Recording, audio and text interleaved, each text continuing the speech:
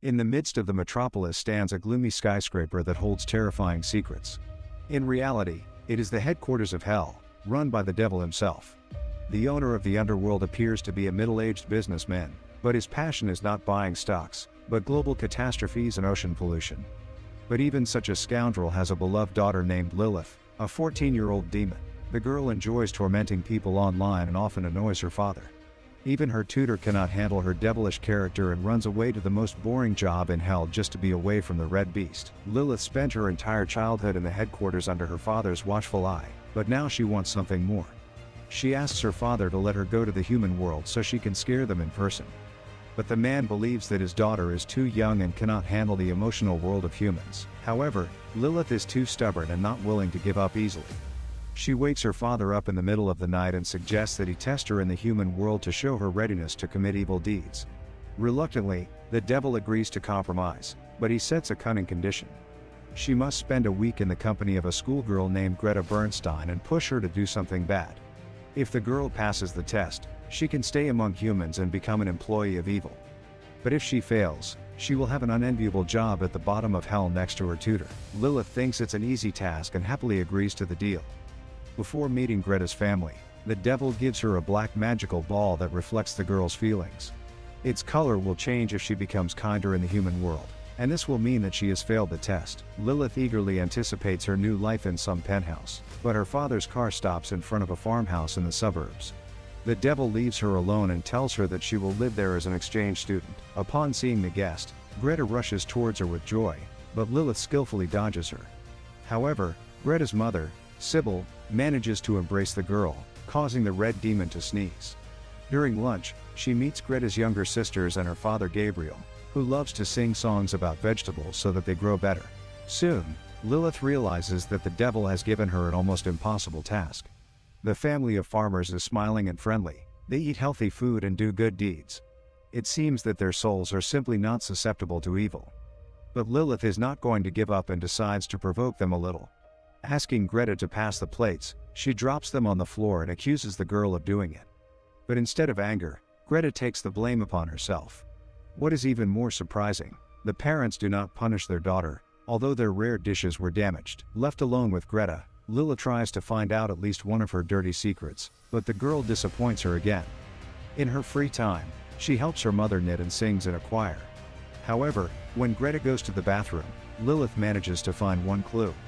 In her closet, she discovers photos of some guy, romantically decorated with hearts. The next morning, the girls go to school on the school bus, where they meet local beauties Melody and Daria. Greta greets them, but in response, they give her a disdainful look. Then the school bullies led by Eddie get on the bus. He immediately starts teasing classmates and sticks gum to Greta's hair. Eddie switches his attention to Lilith, but he doesn't even realize that he's playing with fire. Using matches and a lighter, she puts on a fire show in his hair. The guy runs scared to the other end of the salon and hides his smoking head under a hat. On the roof of the school, a daring guy named Samuel sits, smoking and disrespecting the principal. The troublemaker immediately catches the devil's daughter's attention. In class, Lilith copies answers from the internet, which greatly worries the righteous Greta.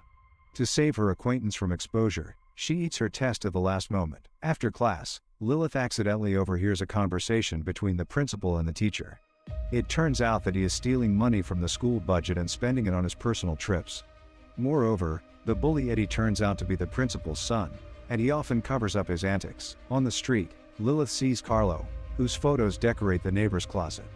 Greta is very embarrassed at the sight of the guy and looks away. It turns out that Carlo is a notorious ladies' man and easily breaks up with girls. A cunning plan immediately arises in the redhead's head. She offers Carlo money to make Greta fall in love with him and then dump her after a week.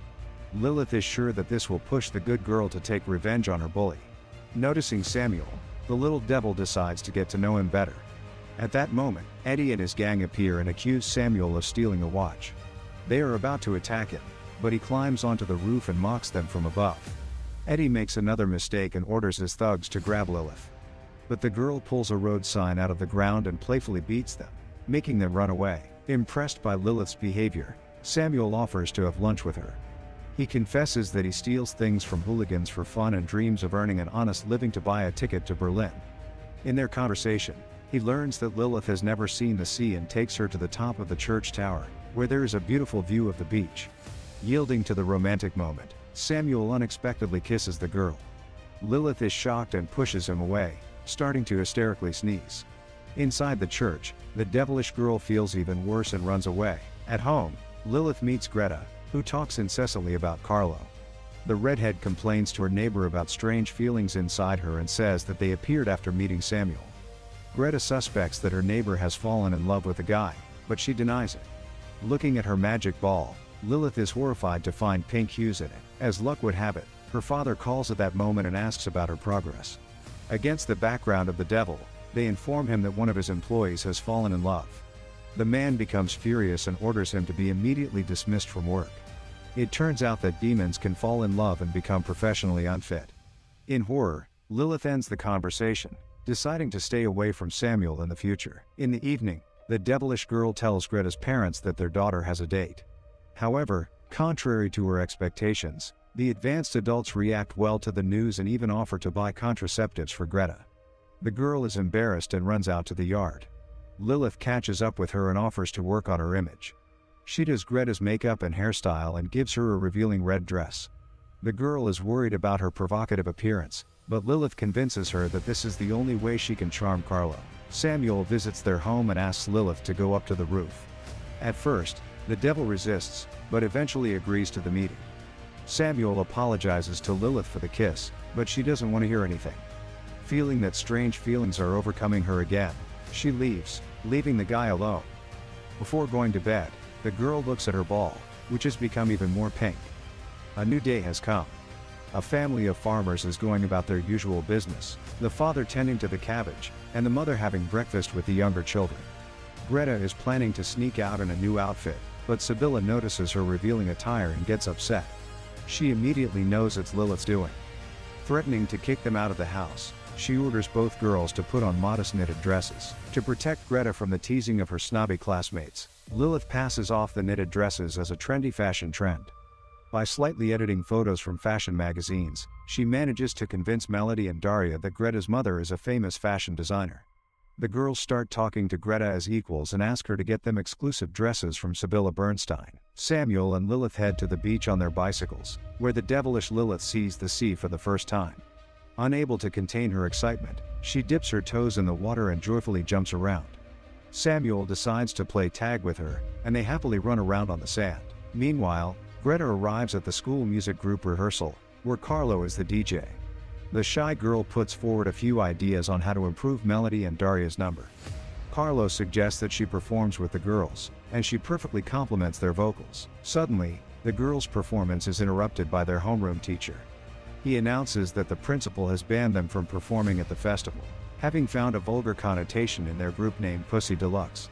Instead, a quartet in which the director's son plays will entertain the guests. Lilith and Samuel blissfully lounge on the sand, enjoying each other's company. The atmosphere is ruined by a message from the devil, who is interested in his daughter's misdeeds. Lilith confesses to Samuel that her father might lock her up again. The boy promises to rescue the princess from the castle, which finally melts the devilish girl's cold heart. This time, couple kisses by mutual agreement. Later, Lilith rereads her father's angry messages and realizes that she is becoming weak because of her love for Samuel. She decides to run away from the boy and accidentally runs into Gabriel, who takes her home. Carlo is impressed with Greta's voice and offers her a permanent spot in the group. He decides to kiss the girl goodbye, but they are interrupted by Gabriel, who drives by in his truck. During the radish harvest, an intimate conversation develops between neighbors. Lilith talks about her strict father and admits that she will only be able to stay in town if she commits some wrongdoing. Despite this, Greta supports her friend. Lilith realizes that she no longer wants to harm this sweet girl. The next day, she drags Carlo away from her friend and announces that she is breaking their deal.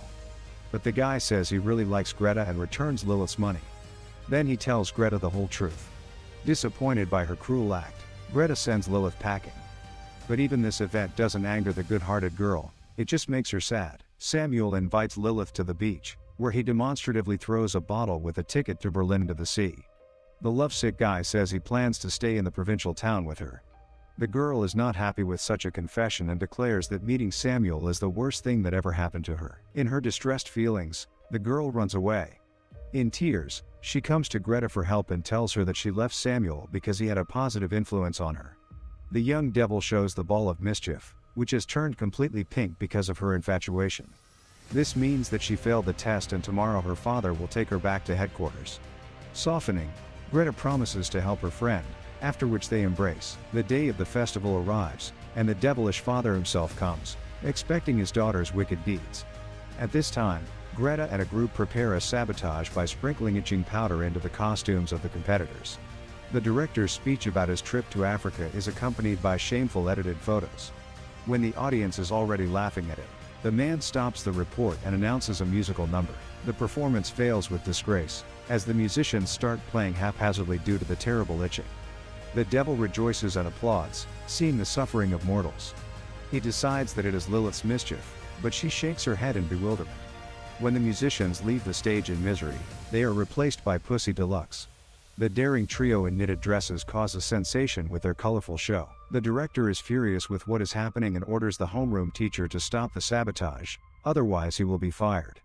To which the teacher responds that he has requested an investigation into his corrupt dealings. A fight breaks out between the men, which literally ends in the director's downfall. The devil leads his daughter out of the hall and hesitantly follows him, waiting for the revelation. However, her father congratulates her on her success, as she was able to push Greta into a wicked act. He hands her a certificate of employment in hell, but to be sure, he asks her to show the magic ball. Lilith is once again expecting the worst, but the evil detector remains completely black in her hands. Her father is pleased with such a result and allows her to stay in the provincial town. A happy Greta runs up to Lilith and tells her that she came up with all the tricks on her own. She also painted the magic ball with black nail polish so that it wouldn't reveal Lilith's true feelings. Greta didn't like being a bad girl, but she did it to save her friend. The girls embrace, after which the little devil runs off in search of Samuel. In the end, the main heroines are rewarded with a happy ending. Greta receives approval from her parents and a long-awaited kiss from Carlo. Lilith catches up with Samuel at the station and confesses her feelings to him. The guy responds in kind, and the little devil burns his ticket to Berlin with her finger.